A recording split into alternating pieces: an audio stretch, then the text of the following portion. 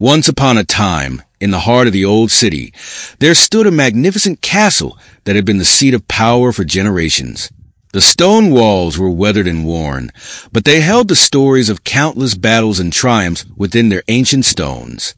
The cobblestone streets that wound their way through the city were lined with shops and taverns, their owners bustling about in the early morning light. At the center of the city, there was a grand marketplace where merchants from far and wide came to sell their wares. The smell of spices and freshly baked bread filled the air, and the sound of laughter and chatter echoed off the stone buildings. It was a place of bustling energy and vibrant life, where the old mingled with the young in a dance of tradition and innovation. But beyond the marketplace, there were quieter streets where the shadows seemed to linger a little longer. Here, the old city revealed its secrets, hidden alleyways and forgotten courtyards that whispered of times long past. The ghosts of the past seemed to linger in the air, their presence felt in the creaking of old doors and the rustling of leaves in the wind.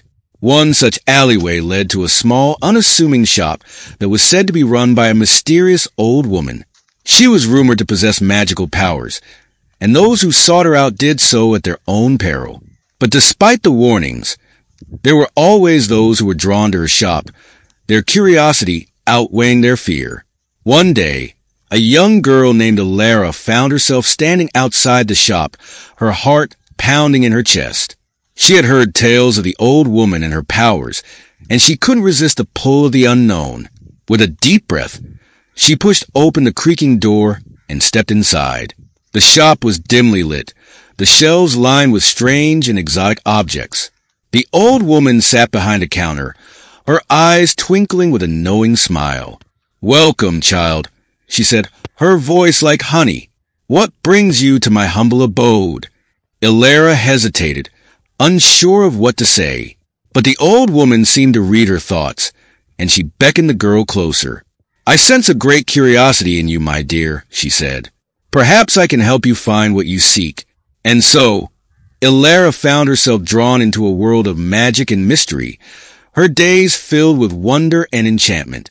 The old city revealed its secrets to her, and she learned that sometimes the greatest adventures can be found in the most unexpected places.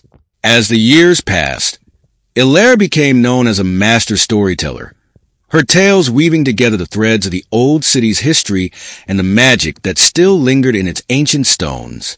And though she grew old and gray, her spirit remained young and vibrant, a testament to the power of the old city and the stories it held within its walls.